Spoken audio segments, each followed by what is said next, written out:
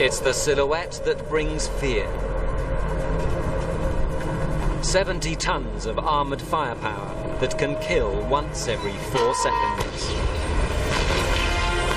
In every corner of the world, the tank has proved all-conquering, the iron fist that crushes armies and shatters morale.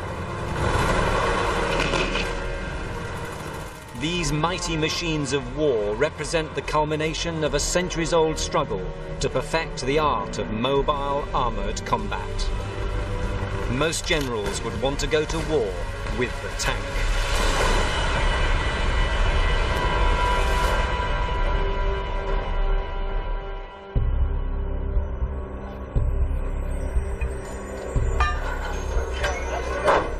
Mount up.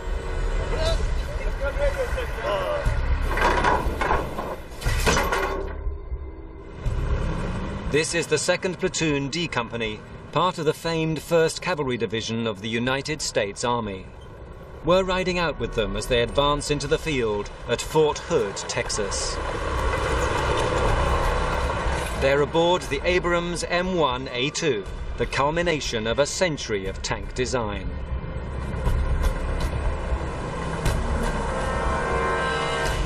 As this killer machine is put through its paces, we'll reveal how the tank was perfected over time. The gun has evolved into an awesome weapon that can take out a moving target 3 kilometers away. Tank! Follow that tank first! Identified! Fire adjust! On the way!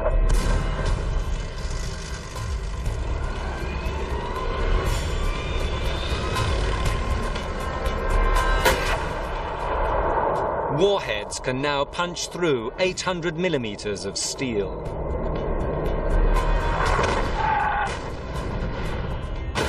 Tank armor has had to become strong enough to repel weapons like these, yet remain light enough to maintain a tank's speed and mobility. The effectiveness of this, the ultimate tank, was proven in 1991 when the Abrams first saw action.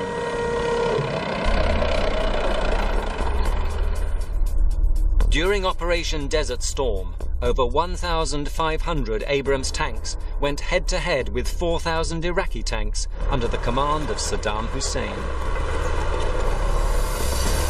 Despite the appalling conditions, the Abrams had the edge, according to Lieutenant General Paul Funk.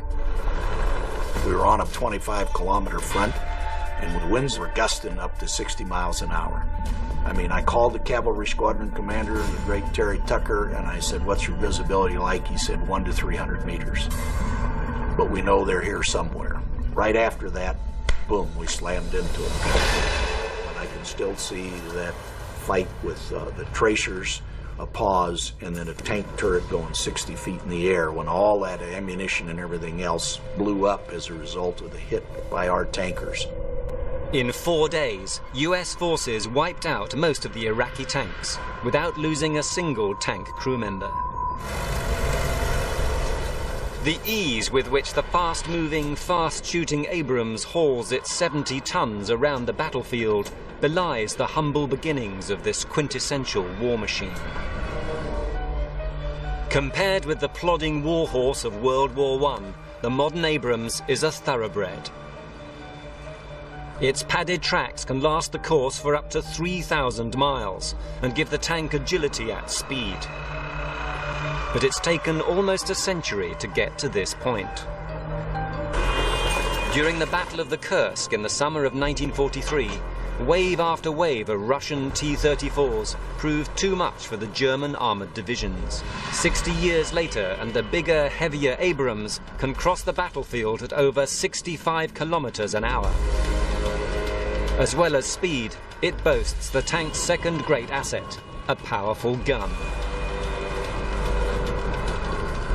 This gun can launch deadly projectiles that kill at a range of 3 kilometers. But first, you have to find your enemy and get them in your sights.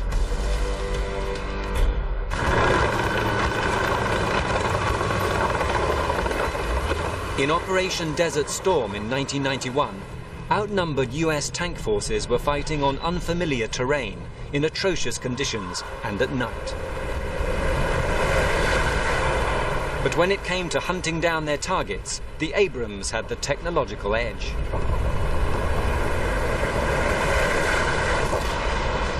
They had night capability, but we had the thermal imaging sights and capabilities, and so we could see about at night 3 times farther than they could.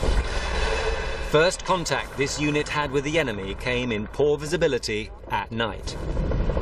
We got off the first set of rounds. The Iraqis were turning their turrets at the same time. We got off the first set of rounds. 2/3 the Iraqi tanks were on fire. The next volley from our guns before they could fire, and all of them were dead. The Abrams thermal imaging system works by detecting any object on the battlefield radiating heat.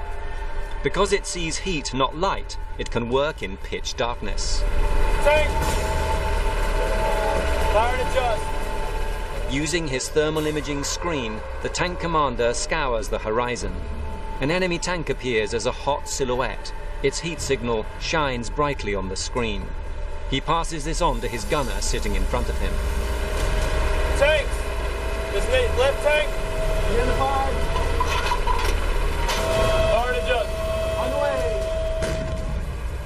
Our job is to work together as a team. We had a gunner's position here. He's the guy they call the killer in the hunter-killer team, and I'm the hunter. PC! Is they near PC? They've located the target. To fire accurately and kill, the gunner needs to know the exact range. Fire and adjust. On the way.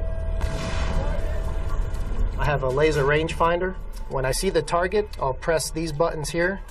It sends out a laser, which comes back and gives me a range to that target.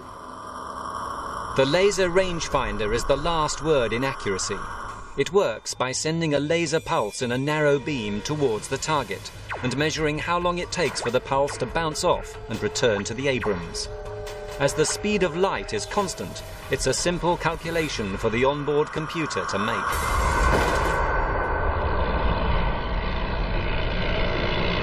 Thanks to their laser technology, the Abrams crew can seek out and hit a moving target while traveling at full speed over rough terrain.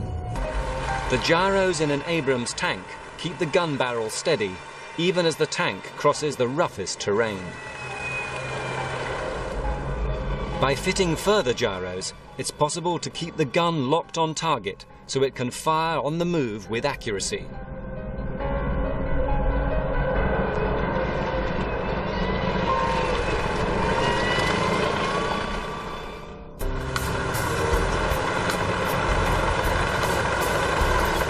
The Abrams is clad in layers of composite armor designed to offer the best protection for its crew.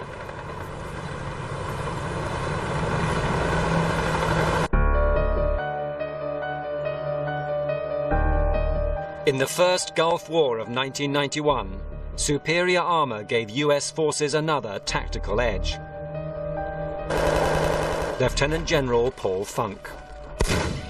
In Desert Storm, we knew we could not be penetrated in the frontal 60-degree arc, which is generally the best protected part of any fighting vehicle. We knew that we could not be penetrated at ranges over 500 meters. So our idea was we were going to stand off at least 500 meters in any kind of a direct fire fight with tanks or with their missiles, and we believed we could defeat them without losing our own crews. In fact, that proved to be true. Good armor meant Abrams crews felt safe enough to get in closer, then hit harder with their powerful gun.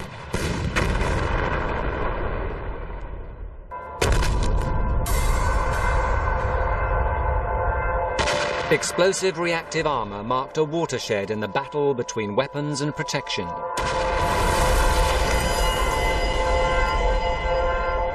New technologies mean the future may lie with active armor systems that detect and detonate warheads before they get close to a tank.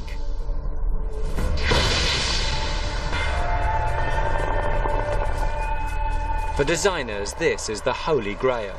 They could take away tons of passive, heavy conventional armor and devise smaller, lighter vehicles.